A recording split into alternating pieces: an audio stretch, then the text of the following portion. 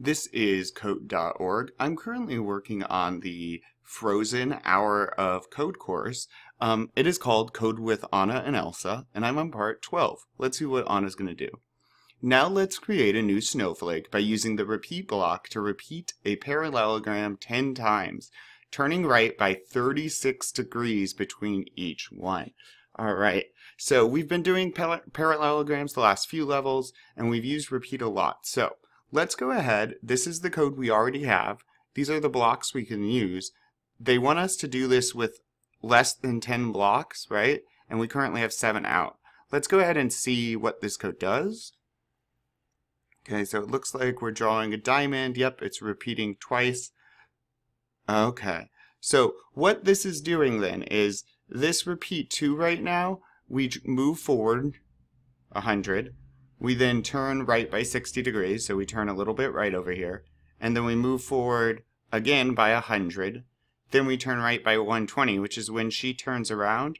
It hits the bottom of our repeat and says, oh, I've only run once. Go back to the top and run it all again.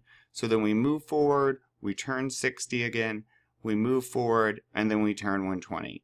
So once we turn 120, we're facing the direction we started in. And it looks like by turning 36 degrees each time. So let's try that out, 36, and I'm going to hit reset and run to test it.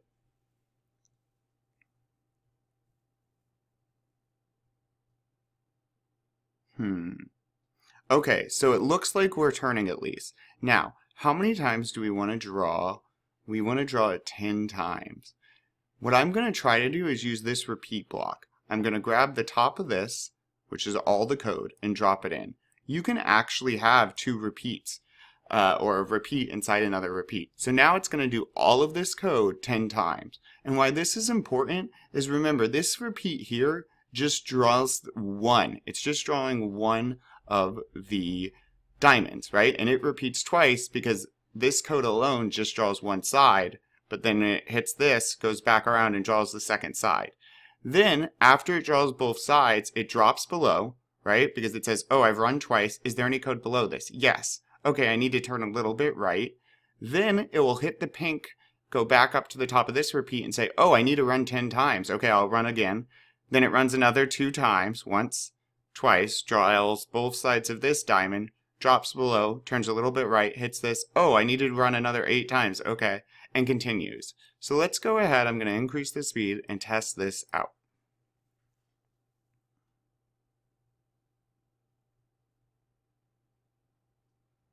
So it looks like this is the correct code. Oh, perfect. Yep, so that's the code I got that worked.